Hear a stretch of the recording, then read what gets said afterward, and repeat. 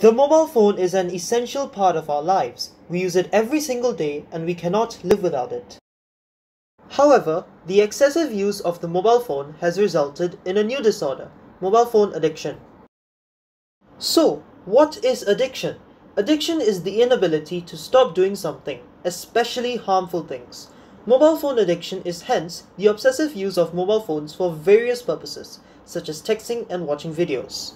Mobile phone addiction can be identified with increased screen time spent on mobile phones. In 2015, a study done by global research consultancy TNS found that Singaporeans aged from 16 to 20 spend an average of 3.4 hours a day on their mobile phones, more than the global average of 3.2 hours. With the growing reliance on technology and addictive nature of online contents, more Singaporean teenagers nowadays are becoming victims of mobile phone addiction, which has negatively impacted their lives. Teenagers tend to lack self-regulation and self-control, further enhancing the effect. As we go down the rabbit hole of smartphone addiction, an unimaginable amount of damage is being done.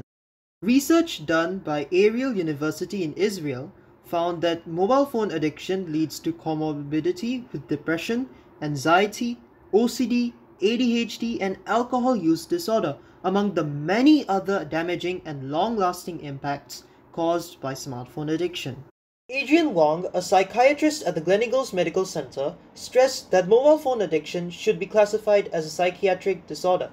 He recalled having treated an 18-year-old male student who was unshaven, skinny, hadn't showered for days, and looked like a homeless man. The boy even came to blows with his father after he tried to take away the young man's laptop computer. After the father cut off internet access in the house, desperation drove the boy to hang around neighbors' homes trying to get a wireless connection. At the very least, smartphone addiction dwindles our ability to focus. How do I get better at this mobile game? What is my favorite influencer going to post next? These questions will constantly pop into our heads as we carry out our daily activities, and they can be so extensive that we are unable to do anything productive. A study published in the Journal of the American Medical Association in 2018 found that frequent smartphone usage increased the risk of having ADHD symptoms by 10%. Mobile phone addiction will also disrupt the quantity and quality of our sleep.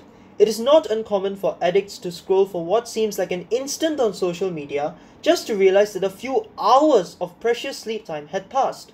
A survey conducted by NUS discovered that 4 in 10 Singaporeans are not getting enough sleep due to being addicted to their smartphones. Moreover, the high-frequency blue light emitted by smartphones restrains the production of melatonin, the hormone that controls our sleep-wake cycle. Using a smartphone for just 30 minutes before bedtime results in a 50% chance of poor sleep quality. To add on, a study done by Dr. Larry Rosen, professor of the psychology department at California State University, found that 50% of young adults get up at night to check their phones, which disrupts the sleep. Lack of sleep is a major cause of many mental disorders like depression and can eventually lead to suicide. A study by Pew Research Center in 2012 found that teenagers who spent 5 or more hours a day on their phones were 71% more likely than those who spent less than an hour a day to have at least one suicide risk factor. We conducted an interview with a former smartphone addict in class for F. When I first obtained my mobile phone in secondary 1, I was extremely addicted to it. I would scroll through social media for hours on end, and immediately after that, switched to building my Minecraft world. I felt lethargic throughout most school days and was completely unable to focus. Evidently, we cannot ignore this issue. After all, do we want ourselves to become slaves of technology? Do we want to become mindless zombies who use their phones 24/7? Do we want to face depression? Of course not. Therefore, we teenagers must do what we can to fight mobile phone addiction.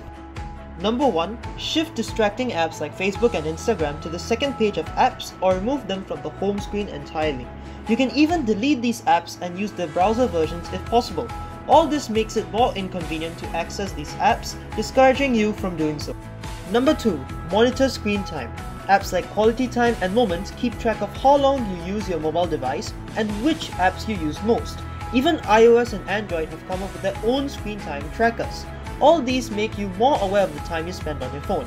If you lack the self-discipline to set a time limit yourself, ask your parents to help you. Number 3. Engage in more physical activities like cycling and football.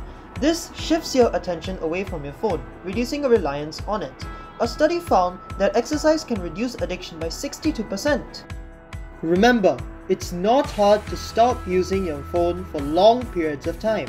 Start the fight against mobile phone addiction now.